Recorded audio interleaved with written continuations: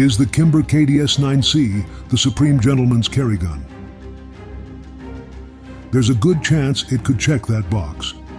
However, it may miss the mark on some carry gun features for these specific types of shooters. And for some of you, it will have every feature you desire at a price point which is not rivaled.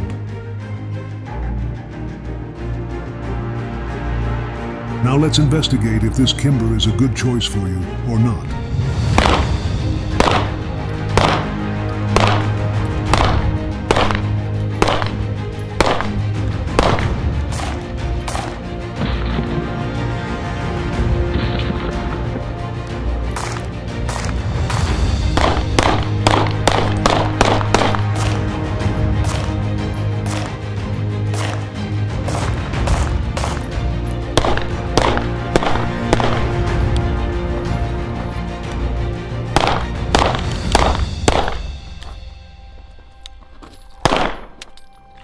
Oh, I'm riding the slide release again.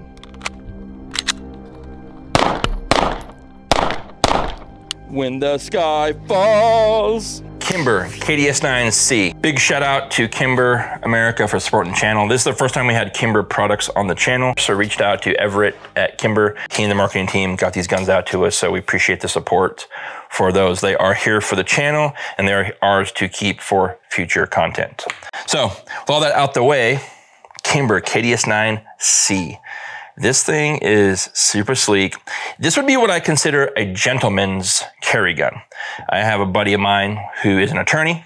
I've helped him with many of his staff to get their firearms concealed carry permits, and then we do some training. Every once in a while, get together, barbecue, shoot guns, and a lot of his staff carry in the office. He carries in the office openly as well, and they are big 2A supporters, and it's always nice to have an attorney in your pocket. So before I get too far in the review of the KDS-9C, let me tell you a little about what I do here at RDR. We're a soft goods manufacturer. We specialize in plate carriers, placards, chest rigs, a full line of Safariland holsters, holster mods, holster accessories, all which you can find on our website at rdrgear.com. As I shoot more red dot guns, I don't ever notice a co-witness issue, or do I need a co-witness, right?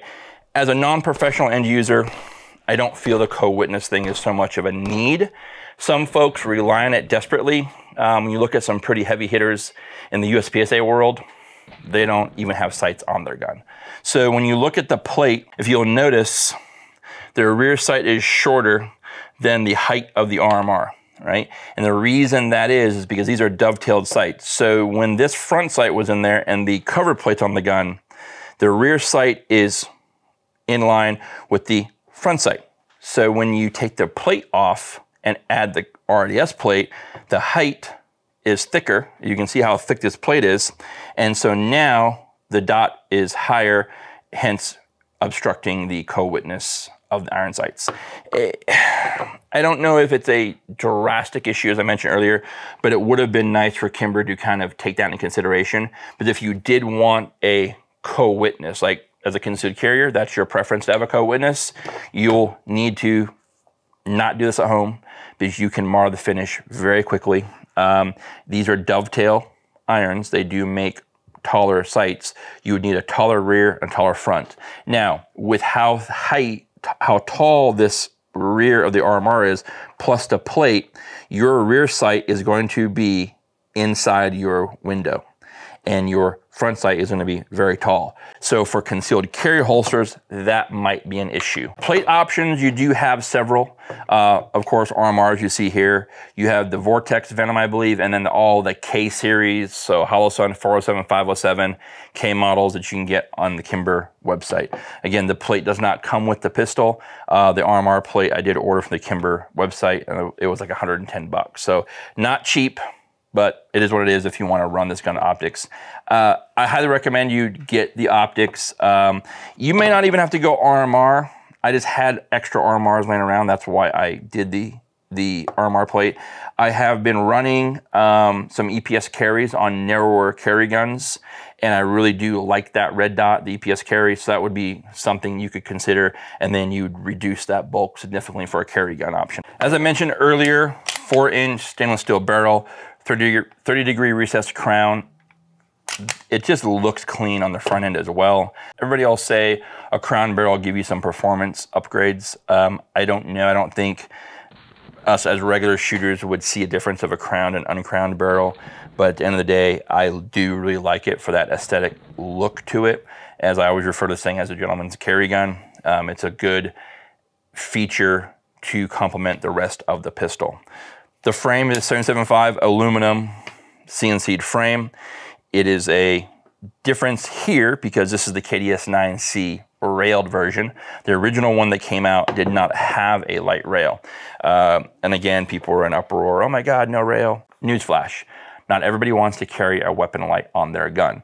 You'll be surprised how many times I get phone calls or emails from guys who want duty holsters without weapon lights, but with red dots, right? That's just, so Fireland, that's not their jam due to their end user, but a lot of times guys are not putting, I don't carry the weapon light in a handgun, I carry a handheld flashlight.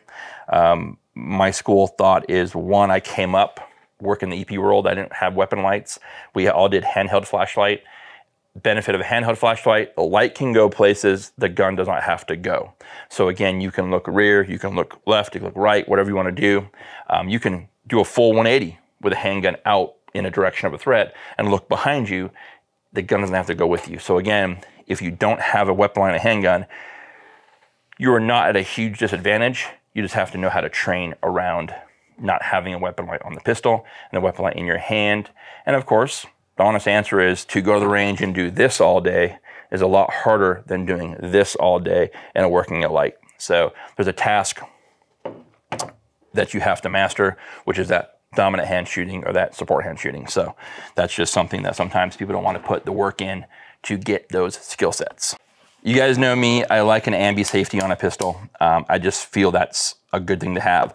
It's a little different on the Kimber. I don't know why they did it. I did try to reach out, but I didn't get an answer back yet. So the left side is a much thinner than the right side, which is much wider. Traditionally, to make sure you sweep that, the wider ledge is on the inside, the thinner ledge is on the outside. And I feel like when I was coming up in the training and being taught at work, we used ejection ports as touch points, right? Versus being down here where there wasn't anything. Yeah, your brain knows you're on the side of the gun, but we would actually, the instructor used to tell us, touch points for ejection port because it's sharp. You know it's there, and then now you can't. You can do whatever you need to do, put pressure, and that finger inside the ejection port doesn't, I can't make it slip. If I put pressure here, I can slip off just like that into the trigger guard. So again, that's just different schools of thought in regards to touch point positions on the pistol. But with that there, if I go to a high touch point and drop that safety, you can see how it impacts my index finger. If I do that as a lefty, right, say I'm a lefty and I'm putting my gun up here on my index finger on top of the slide here, I drop that safety, it clears the meat of my finger with no problem because the ledge here is thinner than the right side.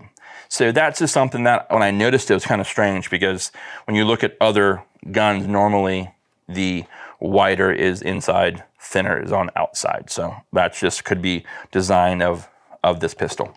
With how well the gun is blended in areas that you grip the pistol, the one area that I felt was a little sharp for me, and it only happened once today. So again, it's all how I grip the pistol, but the slide stop is slightly extended, right, which I do like because when the gun is locked to the rear, I can insert a magazine, change grip, drop slide. I don't have to get too much of a crazy hand change to get that, but if you notice this angle here, the ledge right here has a very sharp rear.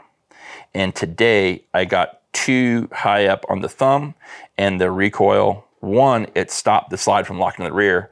Two, it's very sharp. When you poke on it, it's not comfortable.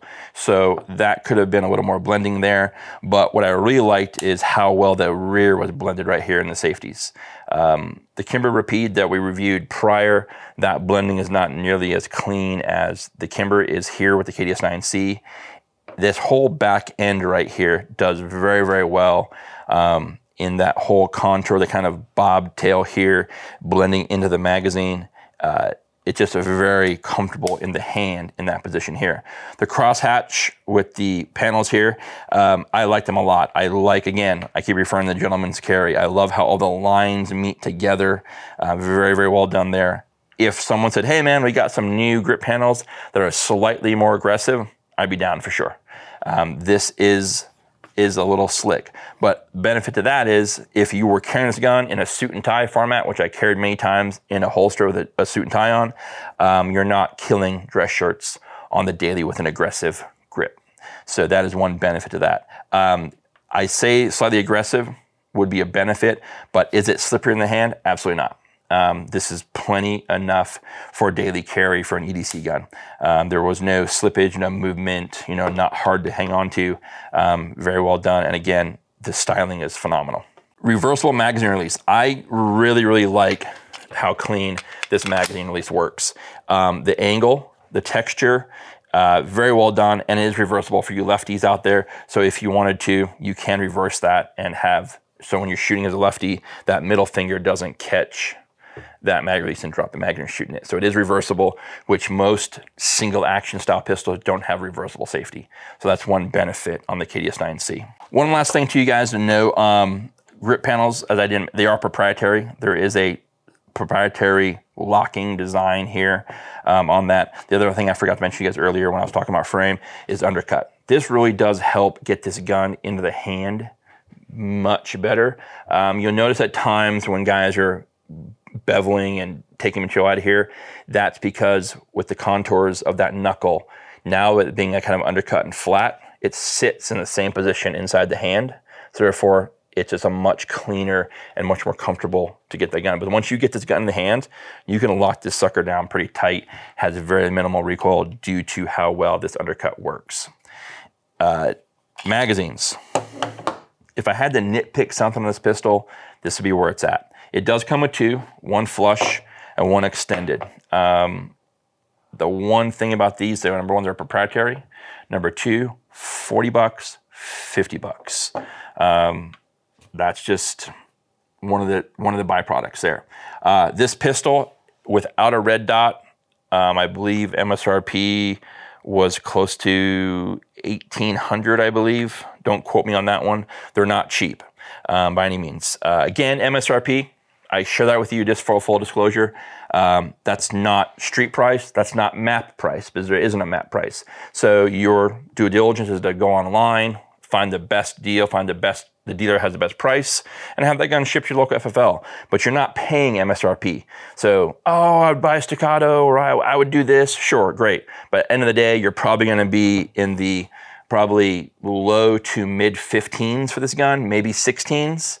But at the end of the day, for what you're getting, for this gun, as I referenced earlier, the gentleman's carry gun, optics ready, 2011 style pistol with double stack high capacity magazine, ambi safeties, red dot compatibility, light rail, very, very good trigger and very good ergonomics as a gun.